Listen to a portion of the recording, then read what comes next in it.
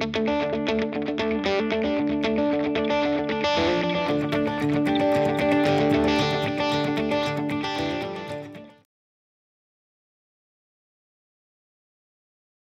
might want to go somewhere. So I'm going to start practicing some trailer loading.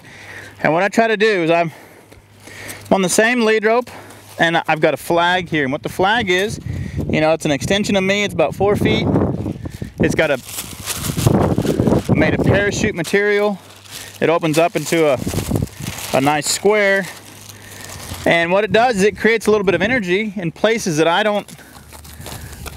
I can't get to all the time without having to move my feet. So I can encourage her to go to different places, just like I can discourage her to go from a place that she might think or perceive as safety, but I can help her get through that.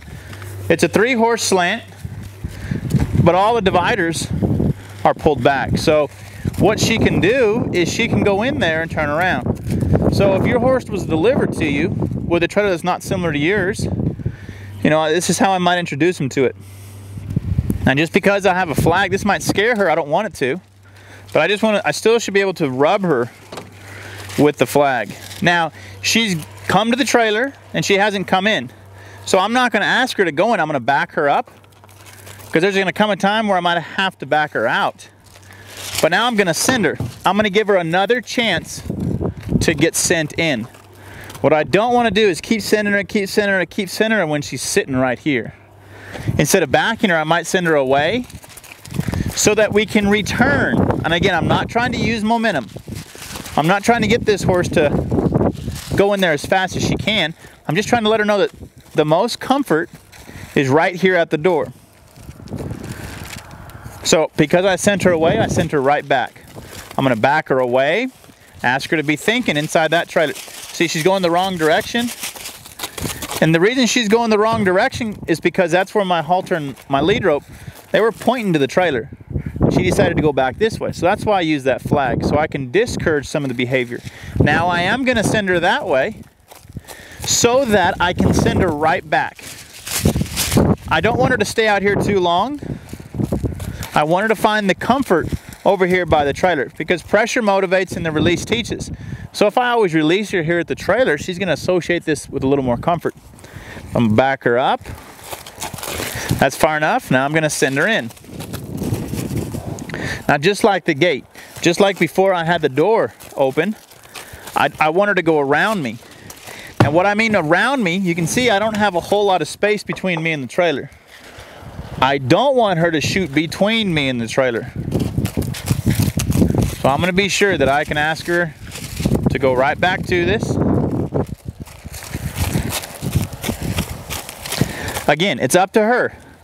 If she's not trying, she'll give me another chance to send her. There we go. So I've had 1 foot, I've had 2 front feet, now I have all 4 feet. Now I haven't given her all the slack. She's in a bit of a predicament right now because she's got about 7 more foot of lead rope that she could take if she walked in. I'm gonna see if I can shake my lead rope in a way that can help her back out. Because we've been backing out of the trailer, that might give her some confidence to try to back out once she's in the trailer. And this mare, she hasn't been in hardly any slant trailers, so for her to back out without me being in front of her, I was really proud of her. I'm gonna see now if I can lead her in so that I can help her back out. I'm not trying to rush her in. I'm not trying to ask her that, I'm not trying to tell her that she has to get on, but I definitely am aware that because this is the first couple of times, she's entitled to get out as safe as possible. And so what I'm doing is I hold on to the halter with a steady feel. If she can follow the steady feel, I'll keep it steady. But because she got nervous and she got a little braced, I'll have a little bit of rhythm. So I'll show you outside the trailer what I'm doing inside the trailer. I've got my thumb down, got my hand right on the halter, and I'm just asking her to back with steady pressure. And you can see out here she backs just fine. But in that trailer she got worried. So I just shake that halter left and right. I'm not pushing anymore. I'm just shaking it a little more vigorously to help convince her to go out. So it's not that I'm against a horse being led into a trailer, but You'll find out a lot about your horse if you can send them in. Again, I'm on the right side, so this is some place that, you know, a lot of horses may not be used to being led or sent in. So again, every time she retreats, I'm just gonna help her go on. And if you hear how loud she's going on, I wanna end on a little softer note.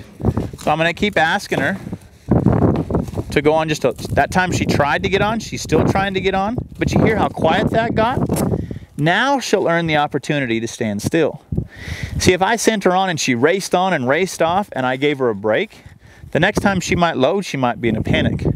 But even though she kept going on and on, on and off, on and off, on and off, and I didn't release, yes, she was panicking, but once she realized that the whole idea was to get on, she thought her way through it so that hopefully the next time she goes, she won't go in such a panic. She'll know where the comfort is. So I wanted to talk about my positioning and things that I was looking for. Right before I got started, I was sending this mare between me and the trailer just to make sure that she's comfortable with those situations. Some horses might balk, like they may not want to cross between me and the trailer. But once I commit to going right here to the bumper, you know, I'm right here close enough to touch it. I don't want to be kind of in between of being able to touch it, not being able to touch it, because if the horse chooses not to go to the trailer, she could then come right through here and maybe plow me over. So I'm always aware of my personal space.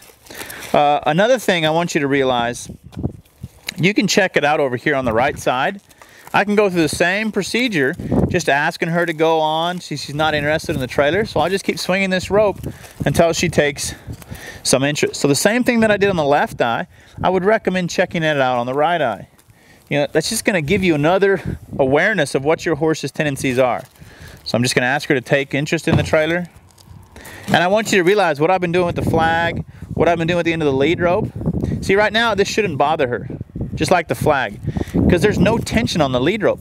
Once I use the lead rope to move her nose, it's as if my lead rope or the tail of my rope or my flag are there to support.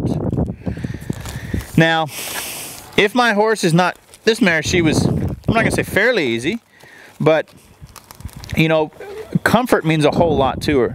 So if you have a horse that's really scared, you want to be sure that you end on good notes. And what I mean by good notes are listening to how the horse comes off. If your horse comes off and races off, well, then you got some homework to do. You need to help that horse go back on. You might just allow them to put 2 front feet on, allow them the luxury of coming off instead of committing all 4 feet and getting in a bind. So once my horse does come off really nice, I'm going to let her retreat. I let her go away so that I can send her back. Because too often I see folks, when they get their horse really close to the trailer, they think everything's going well right here. And then when the horse tries to go on, they go, "Get on there!"